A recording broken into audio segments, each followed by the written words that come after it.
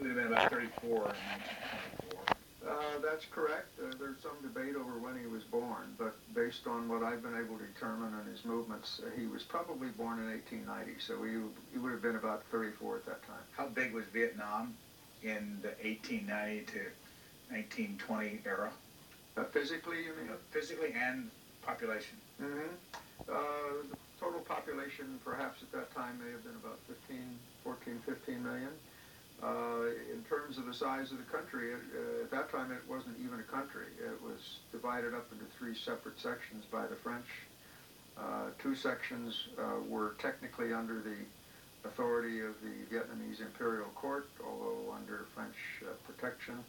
And the southern part of the country was actually a French colony. So there literally was no Vietnam at that time. How did the French get control? How did they manage to take it over?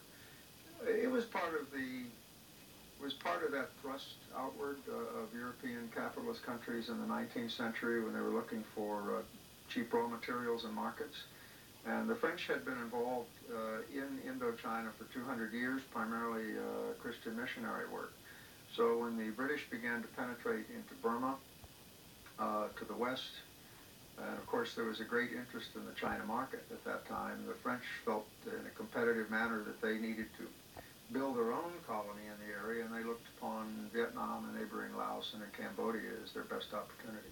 We have another picture from 1924 after leaving Moscow for South China. Mm-hmm.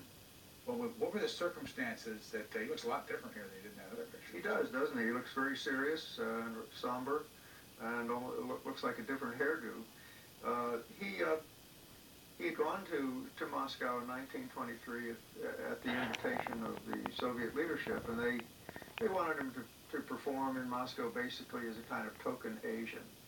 They're not treating him entirely seriously, but just having him there as a kind of symbol of the fact that the international communist movement had its objective to help liberate the colonial peoples. And he stayed there in training and working at the Communist International headquarters for a while. And then he became very impatient, and he said, I need to go back and help organize my people and build a communist party in Indochina, as the French called their territory there.